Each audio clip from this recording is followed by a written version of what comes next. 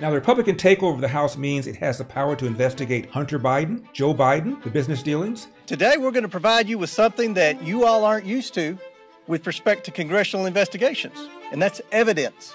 Committee Republicans have spoken with multiple whistleblowers from numerous schemes involving the Biden family, reviewed Hunter Biden's laptop, and received documents of previously unknown transactions. What we found are business plans aimed at targets around the world based on influence peddling, including with people closely tied to foreign governments like China and Russia. And we know from Tony Belinsky, the longtime partner of Hunter, that Joe Biden, contrary to what he told us, knew exactly what his son was up to. I've heard Joe Biden say that he's never discussed business with Hunter. That is false. I have firsthand knowledge about this because I directly dealt with the Biden family, including Joe Biden.